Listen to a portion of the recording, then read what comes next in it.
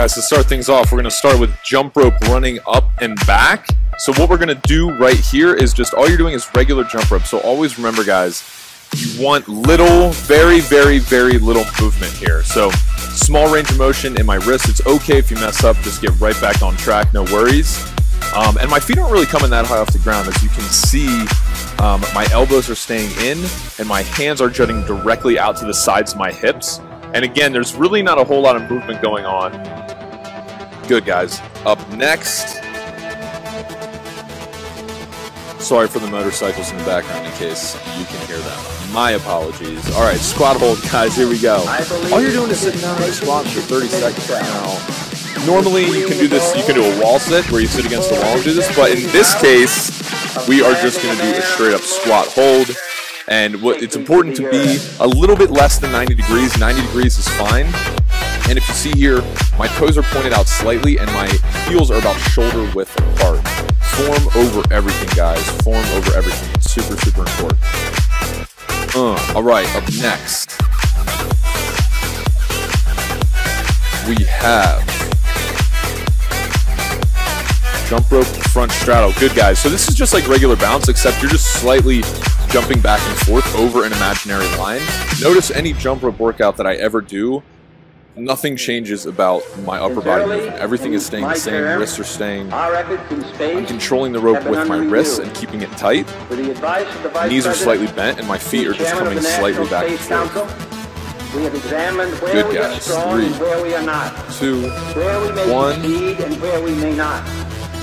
Now it is time to take longer strides. Time for a great new American enterprise. Time for this nation to take a clearly leading role in state achievement. Good. Up next, jumping lunges. Good, guys. You're just coming up and down, exploding, exploding. Use your arms to for some momentum on your way up.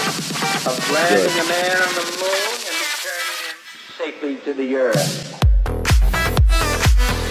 Good, guys. Just so you can get a different angle there, I'm coming straight up in the air and I'm pushing off of my heel. That front foot, I'm not using my toe. I'm pushing back off with my heel so I engage my glute.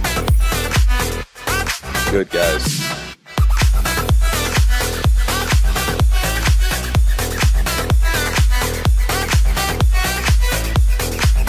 Up next, jump rope crisscross. So again, a lot of people, it's okay if you're a beginner and you can do this. You can just do regular bounce. That's not an issue.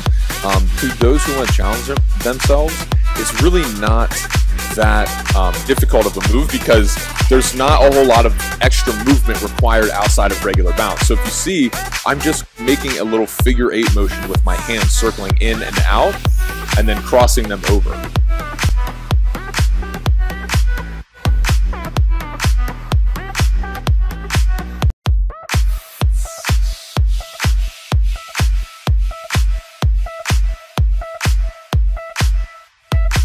Good, guys. Jumping jacks, pretty straightforward. I think we've all done this.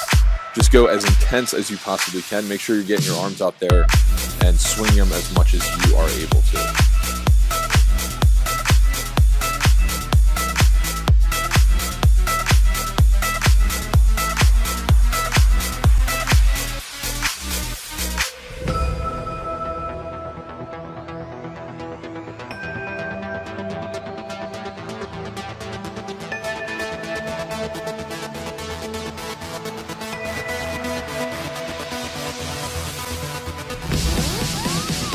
I believe. Good, guys. Jump rope, regular bounce. And here it's important again, just that the elbows are in, hands are jutting out to the sides of the wrists, knees are slightly bent, and see my toes, they're not even coming, they're probably not even coming more than an inch off the ground. This is where you want a lot of people think that jump rope is a high impact sport. It is totally not if you do it correctly. So see me doing it here.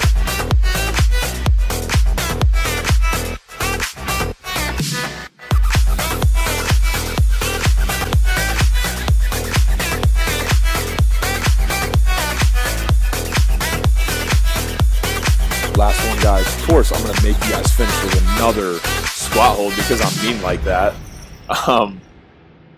But yeah, same thing, guys. So you're just down at a 90-degree angle here. Heels about shoulder width apart.